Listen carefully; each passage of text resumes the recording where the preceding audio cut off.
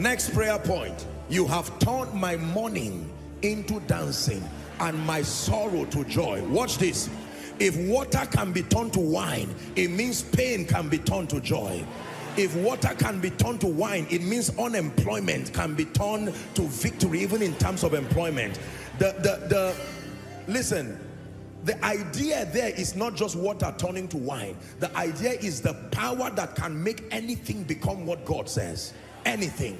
Anything. Water turning to wine is only a sample. It is to show you that nothing in itself must remain permanent. It says, while we look not at the things that are seen, but the things that are unseen. For the things that are seen, visible, now current, are temporal, that under a certain conditions, the things that are seen can switch and be made manifest to something else.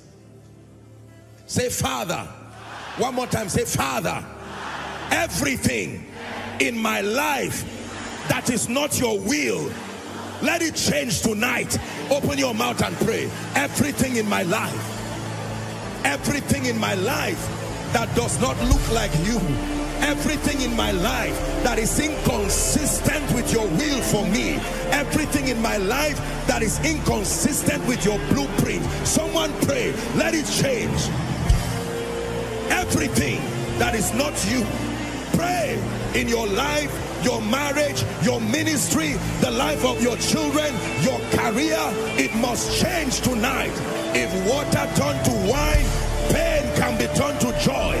If water turned to wine, defeat can be turned to victory.